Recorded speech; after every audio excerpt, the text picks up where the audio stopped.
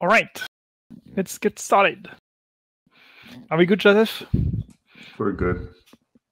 Okay, let's go. And welcome to this session. We're going to talk about Fedora CoreOS and a little bit of the changes that have been happening in the past year, and especially with now with the new Fedora release, Fedora 37 release, we have some big major changes coming up. So let's get started. So yeah, we're going to do a short intro about what's Fedora CoreOS, the size of things, what has been happening since last year, and then what's coming next for Fedora CoreOS. Okay, so let's go. So quick refresher, push reminder now for Fedora CoreOS. What Fedora CoreOS is? Now it's an official Fedora edition. With Fedora 37, we are officially a Fedora edition. That's starting. We focused on two main use cases. So the single node use case, where you spin up the single node and you have it function as server to run containers, or the second use case, which is focused around containers, around clusters, when I run a lot of containers at scale on a node of nodes, and you want to have all those nodes use the same version, etc. We focus on those two use cases for Fedora CoreOS. So Fedora CoreOS initially came as the successor to two container-first operating systems, so CoreOS Container Linux project and the Fedora Atomic Host project. And it picked up ideas from both projects, picked up the best ideas from both. So all the way we do provisioning, all the way we are very focused on cloud native experience, and from the container Linux side. And on the other side, from Fedora, all the Fedora Foundation, the packages, the update stack, and the Linux security policies and security enforcements. So general philosophy behind Fedora CoreOS is that we focused on having automatic updates enabled by default. So that requires no interaction for administrators, and so we make sure that updates happen automatically and are safe. On the second point is that we have automated provisioning. So we have every single node in a Fedora cluster, or when you deploy Fedora CoreOS system, everything starts from the same point, and then you use Ignition to provision a node on first boot and set up secrets, set up configuration, start containers. So the main idea behind that is both of the things enables you to do what we call immutable infrastructure. So it enables you to automate your deployment, your system configurations, and with all that in place, you can update your configs and re-provision your nodes to apply changes and roll out configuration changes, etc., in the pure immutable infrastructure fashion. But all of that only happens because we have a huge number of tests. So before any single release of Fedora CoreOS goes out, we run a huge battery of tests across all clouds. Well, not all clouds, but not a good chunk of clouds across QEMU, etc. And we make sure that everything runs smoothly before we push any release out for everybody to consume via auto updates. So we test that extensively in CI. It's kind of like doing a test for a new Fedora release, but every time we do a Fedora CoreOS release. It's something that we have to do because we want automatic updates to be safe, and so we're doing a lot of effort on that front. So Fedora CoreOS itself, it comes in different fashion that classic Fedora, that is RPM-based and that you update using DNF. Here, instead of having major releases, we still have those behind the scene, but essentially we have update streams. So we have a stable, a testing, and next update stream, and they move along across Fedora major releases at their own pace. So the one that you want to run for most of your nodes is a stable stream. It's the most stable and tested one. And then we have the testing one, which is a little bit ahead. So it takes fresh packages from Fedora, and gives them small time to bake into the testing stream. And 2 weeks later, it goes into stable. when we have a new Fedora major release, so for example, here we have 37, it goes into next first. So when we move into Fedora 37, here, what's happening right now, the next stream is shipping content from Fedora 37. And when it will be released, then we'll move them to testing and then to stable. All right, Fedora CoreOS itself is available for a lot of cloud platforms and architectures. So I'm not going to list all of them, but like we support a lot of cloud platforms, and for some that are not directly available, you have workarounds to make that happen. Of course, you can run that on bare metal most of the times, and we support ERC64, x86, almost every single architecture that Fedora actually supports. Hey, we have a duplicated site here. All right. So PBC 64 is actually coming really soon. It's like almost ready. We just need a little bit of tricks. All right. So what's new in Fedora CoreOS? What has been happening since last time we talked about this, so about approximately a year ago? And I'll let Clement start on this. Pick up on this one. Go ahead. Thanks, Timothée. Can go to the next slide. So quite a few things happened. Some, like Timothée mentioned, we might go a bit deeper in some of them. And so the first one is obviously in Fedora 37, we're becoming a top-level edition. So that was actually quite a good process to go through, and I'd like to work a bit closer with the Fedora QA to be part of like the go no-go release process, and have some release criteria that we can verify. Also, we are going to try, we're participating more in the Fedora change process, and be a bit more aligned also with the 6 months release cadence of Fedora. And something that we're just continuing is to release Fedora CoreOS every couple of weeks. So Timothée mentioned some platform we've added in the last year. So AR64 was a big one. S390X is also was added recently. We added support for Nutanix. And another big thing is that Fedora CoreOS is now embedded in Podman.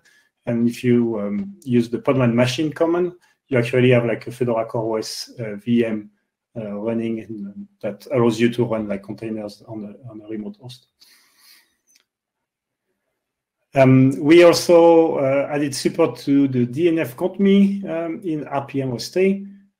So that was a really interesting change for us to also try to get a bit more data and statistics. So this is the same implementation as is currently in DNF. So it's privacy preserving, and it gives us some kind of information about how many Fedora CoreOS servers are running there. So if you want to go to the next slide. So we have this is all the nodes. So the difference between transient and static is transient is the nodes that stays up for less than a week, and statics are nodes that stay for longer that stay on for longer than one week. So I think we are reaching around 16,000 static nodes.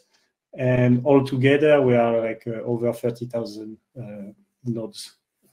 So with the ContMe stat, we can go a bit deeper and try to understand a bit more how those nodes are spread. So you can see here the number of so all those numbers are for the statics nodes, so the one that stays for longer than 1 week on.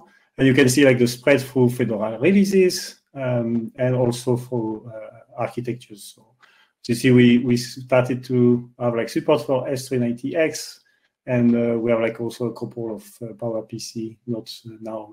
But we see how this evolved into the next year also. Next slide. Some other big changes and something that was to migrate IP tables to actually using NF tables. And this was an unintended consequence of the behavior of alternatives on Fedora CoreOS. And we have like some documentation on how to actually use that, since the alternative commons is not working in Fedora CoreOS. So if you're like specifically interested around that, there is a bit more like history there and a bit more information. So building, yeah. So Timothée mentioned like the 3 official streams we have. So stable, testing, and next. We also now have like a rawhide stream that we use to pretty much we do a build every day using rawhide content, and it's ready for us to be able to run our automated test and try to catch early any potential breakage that happens in rawhide. So that's allow us to maybe flag a bit earlier if there is anything that breaks Fedora CoreOS, and that also enables us to sometimes to fix things before they arrived into our next or testing stream. Yeah, and this is the best slide, by the way. And a lot of other stuff. So in the last few months, we spent a lot of time into our pipeline. So we're trying to merge the Fedora CoreOS pipeline and the internal pipeline we're using to build Rail CoreOS. So we've done a lot of improvement into our build pipelines and testing and how we publish images and things like that. So that has been like quite a lot of efforts there, and we'll continue to work into that area also. All right, next slide, and I believe it's for Joseph. Yep. So we're talking a little bit of what is coming soon to Fedora CoreOS. Support for new architectures and platforms. Azure ARM instances, GCP ARM instances, support for the Azure community galleries, which allow you to share your images to communities in Azure. PowerPC architecture support. We're adding also support for KubeVirt. And for the S390X architecture, we're adding secure execution support. That's a quick slide. And the other thing I'm going to, we can move to the next slide. I'm going to try to talk about this real quick and hopefully do a little demo. A big feature that we are sharing, it's already implemented. It's the CoreOS layering and OS3 native containers feature. Basically, we're now offering Fedora CoreOS as a container. The CoreOS OS3 is offered as a container, which is OCI compliant container, which allows you to use this Fedora CoreOS container as part of your container builds, like in the front line, to use as your base image. It lets you do derivations from that initial base image, adding new packages, adding config files, and it lets you distribute it in the same way that you would do any other container image. So you can push it to Quay, you can push it to the GitHub repositories, Docker Hub, or whatever container registry you're using. Something that changes once you decide to use this feature is that now that you are in charge of the updates. We are still in discussions and working towards a solution for automatic updates with Syncati and see how that's going to evolve. But currently, you will just need to rebuild the image that you would do any other container build that you have, push it to your repo, and run rpm-ostree upgrade, and you will get the updates. So let's see if I can quickly demo this. I think, let's see the other slide. And here are the two current changes. We have one that's already approved and was approved for Fedora 36.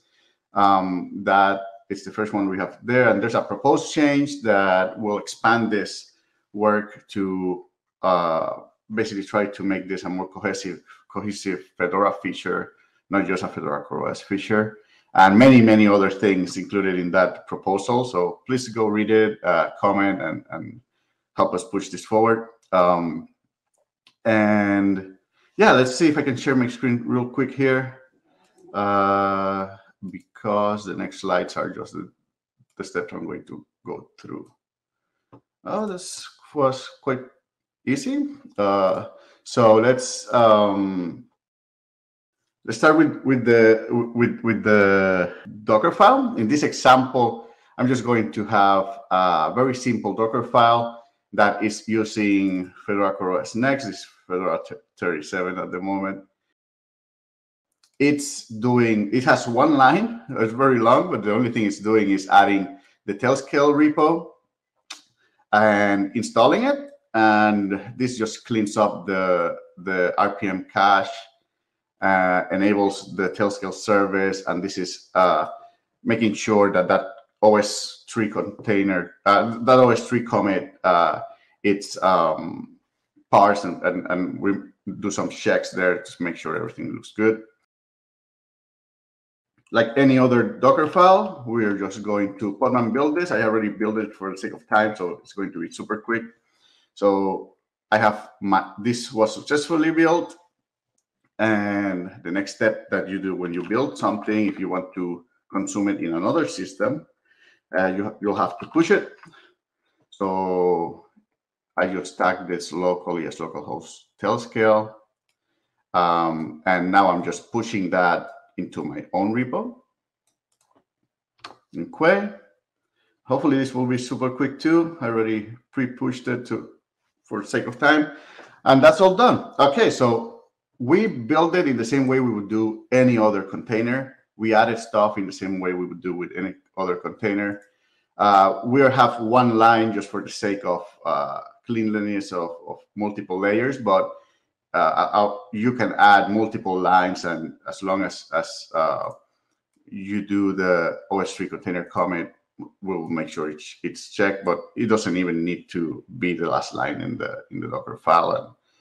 And basically, whatever you're doing now with your builds, the container builds, you can probably try to use it here. I should talk real quickly. We have a bunch of different examples here about those, different examples of what you can do in a container build, stuff with Ansible, doing configuration inside the Docker build, replacing the kernel, injecting a Go binary, so not even an RPM, it goes into USR bin, that kind of stuff. So I encourage the community to go and see the CoreOS layering examples and play with them. So once my image is in the repo, the next step is I want to actually use it. And what I want to do here, this is my VM in this case. This can be your bare metal installation of Fedora CoreOS. It can be any system that is running Fedora CoreOS. The only thing I have done this is I have disabled Syncati. As I said, that's still not supported. Now the only thing I need to do is call sudo rpm-ostree. Actually, let me show that I am not doing any cheating, right? So Tailscale is not there. When I rebase, I'm going to do an rpm-ostree rebase, and I'm going to cheat a little bit and copy it from here. It's quite long. And the only thing this is doing, it's doing a rebase, -- experimental. We're setting a flag saying this is an unverified registry. This is not an official blessed Fedora registry. And just pointing to that Quay.io repo that I just pushed to. So I'm going to press enter, and this is downloading all those layers, those changes between what is installed in my host and what is in my image. There can be downgrades of packages, upgrades of packages, new files put into the file system. Now the source of truth is the Docker file that I just pushed. And then it should take not too much longer, but it's downloading a few things. And then the next thing that I just need to do is reboot, and my new system should be based on my new base image, and it should have tail scale there. And while that is cooking, maybe I'll have time to show what happens. Oh, well, that's done. Okay, so that added tail scale. I did it a bunch of downgrades and stuff just because I downloaded a very early next for my host. So we're ready to go. I just need to do sudo reboot. And once the system comes back, if nothing exploded, we should have tail scale installed in the system, and the service should be running because we started it as part of that Docker command, right? As part of that Docker build. So system ctl status tail scale tail system. That's not good. Let's see what's happening here. Oh, yeah, of course. It's a service. And there is this running. And version, we have tail scale running. So this shows that it worked, right? It was a pretty easy process. It's just one command in your host, and you do your builds and push in the same way that you have done it. If I wanted to update this, for example, I wanted to just add a config file, I just need to change my Docker file, build it, push, and that's it. Yeah. Thanks, Joseph. I'm continuing out because we have to take some time for questions. But looks great. Looked great. Sounds good. All right. So let me share back this slide where we have all the info to join us, and let's take a look at the Q&A. Okay, let's start with the oldest one first. What is the focus on moving packages upstream to Flatpak or other portable package system? Is there any? It seems it would be conflicting somewhat.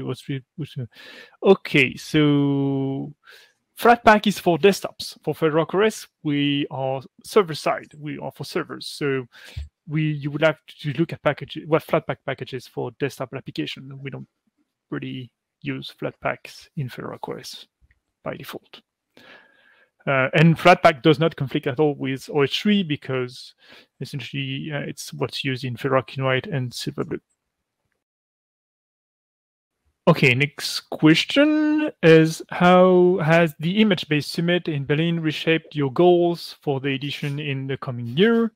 So I was there in the image-based summit and representing all the rpm-ostree based variants of Fedora. And yeah, we had a lot of discussion, and we're looking at the next steps, how to make that happen, how to improve the security of the distributions, etc., and how we distribute that. So yeah, we're looking at it. It's work in progress.